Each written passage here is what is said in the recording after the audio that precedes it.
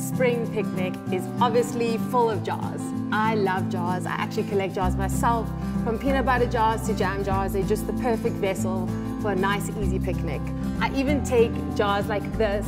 I'll put beautiful cream cheese at the bottom, very simple, nice spring, vibrant vegetables. And then obviously, because I have a sweet tooth, I've developed a beautiful cheesecake jar. So it's strawberries, some sweet cheese and cream cheese inside. And the nice thing is, if it rattles around in the car a little bit on your way to your picnic, it doesn't matter, because as you can see, you just close the lid and everything's perfect. The other nice thing is that you can just pack your picnic, make sure there's a nice, beautiful big blanket for all your friends and family to enjoy. It's always nice to have board games and fun activities that you can do with the family.